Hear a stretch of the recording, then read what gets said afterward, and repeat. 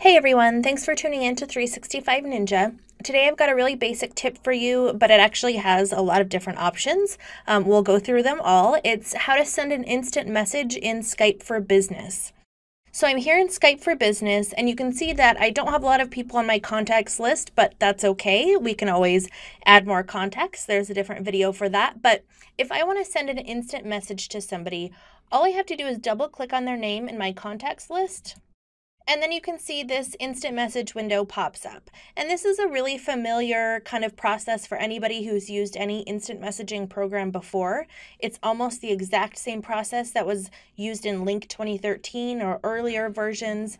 So that's really all there is to it. You type your IM, your message you want to send, you press enter, and your instant message is sent. You can see that my contact is offline right now, so it gives me a warning that that contact can't actually receive their instant messages, but depending on how they have their Skype for Business set up, they should be able to see that instant message when they're back at their computer.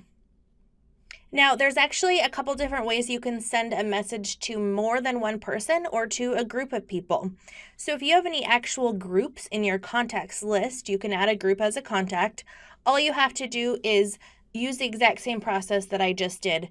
From your contacts list, wherever your group is, you will either double click or you can also right click and select send an IM. That's another option for even sending a single contact an IM that I didn't mention earlier.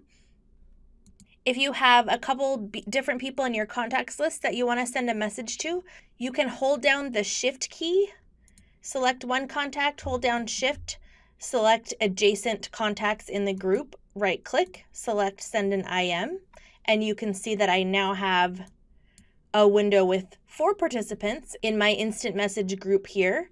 And alternatively, you can click this plus button. Let me move the window so you can see me hover. It says invite more people. So if I want to, let's say I just started with this individual conversation. If I wanted to add more people, I could click that and my contacts list comes up and I can select another person to add to the conversation and send an IM to everybody who's in that particular conversation group at the time. And as you can see, if I have multiple conversations going on at once, the window kind of groups them together into different tabs, which is a really nice and easy way to not clutter up your desktop with too many instant message windows.